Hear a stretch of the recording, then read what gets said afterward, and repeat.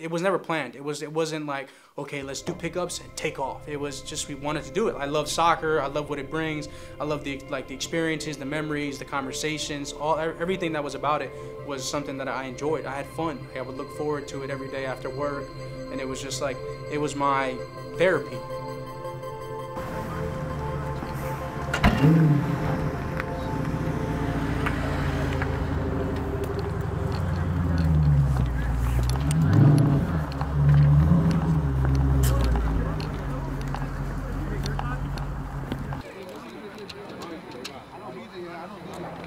You got a pump in your car?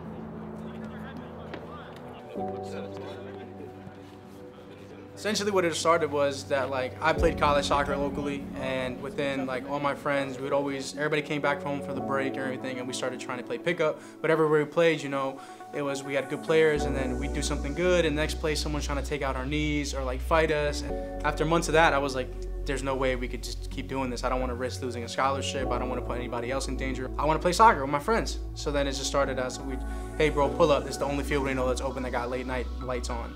And then after a while, it started growing, and then it started being, hey, I got a homie who wants to play. And then after a while, my brother started pulling up and seeing, and then I was like, what if I record it?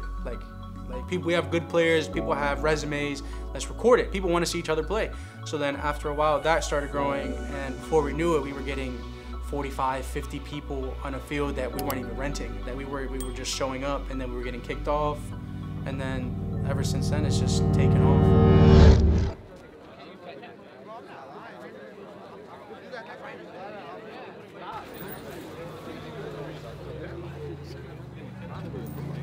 When we first started, there was really no vision. It was more like, how can we help, our youngest brother, get his group of friends together without them being kicked out because they don't have the field reserved. We just needed to find somewhere that can hold all of us, and from there it just started becoming a reality. And then eventually we needed another space so we can have this many people that we had coming out. So we ended up at Moose Athletics. My oldest brother reached out, got a quote, and then we met with the lady, and she played college soccer, so she was very eager, and all they had was a cross. And what we saw was this wasn't touched by a soccer ball. The field was not yet touched by a soccer ball. So to us, it's like, we kind of smiled at the fact that this is untouched. Nobody knows about this. Yeah, we can go somewhere else and everything, but this doesn't have a name yet.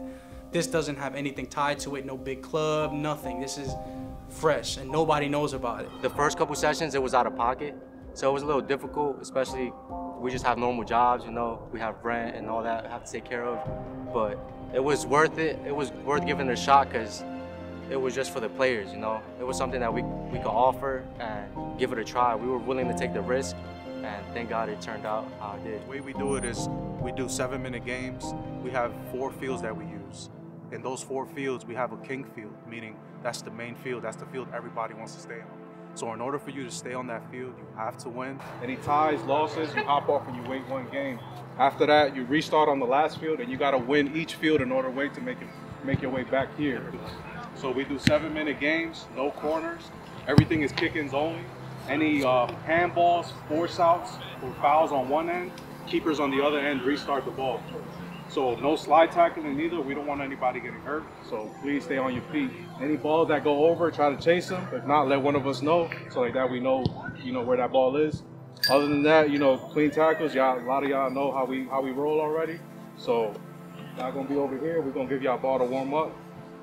And again, if y'all got any valuables or anything, make sure y'all keep it in your bag, keep it in your car. I don't want someone.